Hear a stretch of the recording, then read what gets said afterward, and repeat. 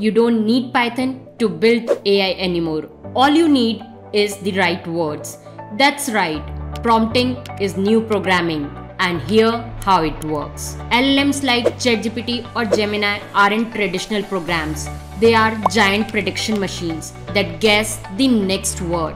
Think of them like autocomplete, but on steroids.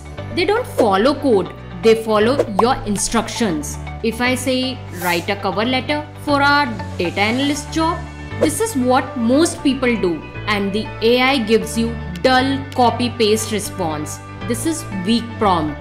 Now let's say you are a hiring manager. Write a compelling 3-paragraph cover letter for a fresh data analyst applying to a fintech startup. Highlight problem solving and SQL skills. Make it friendly yet professional. Now this is prompting. You are not just asking, you are instructing like a programmer. Gives command to a machine. Basically, prompting is programming concept, and prompting isn't random. It has structure just like code. You can add roles, constraints, format, styling. It's like giving functions and arguments, but in human language. Here are 3 powerful prompt tricks. Few short prompting, where you can give examples to guide behavior. Output constraint, where you can give a table limit to 100 words.